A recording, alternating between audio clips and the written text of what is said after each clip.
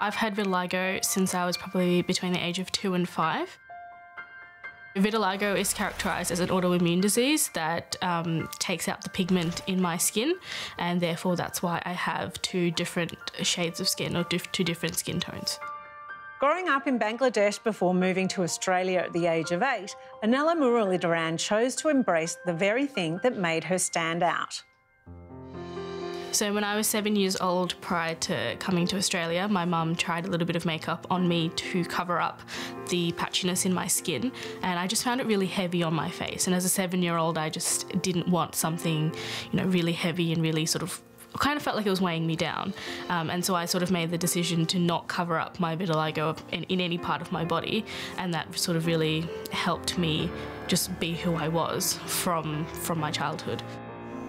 But while Onella's vitiligo has rarely bothered her, as a teenager she grew self-conscious about other aspects of her appearance. From the age of 11, I've always felt like my weight has always been something that I was really insecure about, and my body size and the curves and everything like that. I didn't look like the people that were on TV, the people that were in magazines, the people that I saw represented everywhere.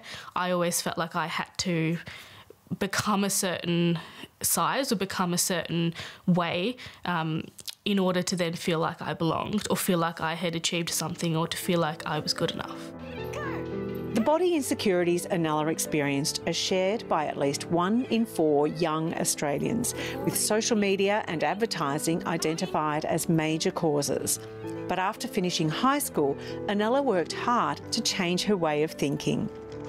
A few years ago, I sort of really reflected on myself, and I realised that my skin didn't make me feel really insecure. I was able to go out without makeup and feel good, and so I sort of reflected on why can't I do that with the rest of my body, and it's something that really helped me gain confidence in other areas that I was insecure about, and realising that other people's opinions don't always matter, but taking in opinions from my friends and family that tell me that I'm beautiful and that I am worthy just as I am.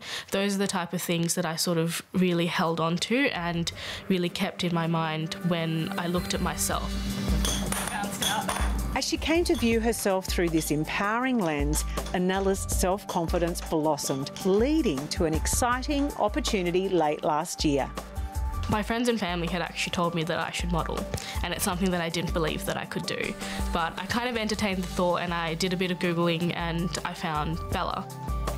Bella Management is an Australia-wide modelling agency focused on increasing diversity within the fashion industry. Fashion is a way to express yourself, and it should be fit for all sizes, all shapes and all ages, all nations as well. So we very much try and champion that at Bella Management, and we try and really push the boundaries in the industry so that everybody has a space. Annually, we put a call out for the Bella Unsigned Model Search, and we ask people around the nation to come forward if they feel they have what it takes to be in front of the camera and to go up in big campaigns that we're promoting. It doesn't matter what shape, what size you are, you have to be confident in front of the camera, you have to be willing to put yourself forward and have a really positive can-do attitude. When we saw Onella's application, we were blown away. Onella is an incredibly beautiful woman. The camera also takes her angles and everything about her skin and her body shape and her curves, and it creates an absolute masterpiece on the other side. She also is a fabulous pioneer of change. She's done a lot of work on herself internally as well as externally. She's hugely into pole dancing, so she's so fit. She emphasises all that is difference and all that is beauty and all that we should aspire to be. Perfect. Yeah, that's perfect. Yeah, easy. Since entering the modelling scene less than a year ago, Onella has been snapped up by some of the country's biggest brands, including Sportsgirl, Bonds and Bras and Things. I cannot fend people off her at the moment. She is in such demand. For me, having my Instagram grow over the last few months and exponentially grow with something that I didn't expect has also come with a lot of DMs from people telling me that they find me inspiring because I'm showing my vitiligo and because I'm not covering it and because I'm not hiding it away. And I've actually had people who also have vitiligo from around the world message me, mums who their children have vitiligo and they hope that one day their children will grow up with the same confidence that I have, has really pushed me along and made what I do worth it. My hope with, doing modelling and sort of representing my vitiligo is not just to affect the people with vitiligo, but for other people who have differences, the other people who feel alienated, to go, that person looks different, but she's embracing it and she's happy, I can be the same.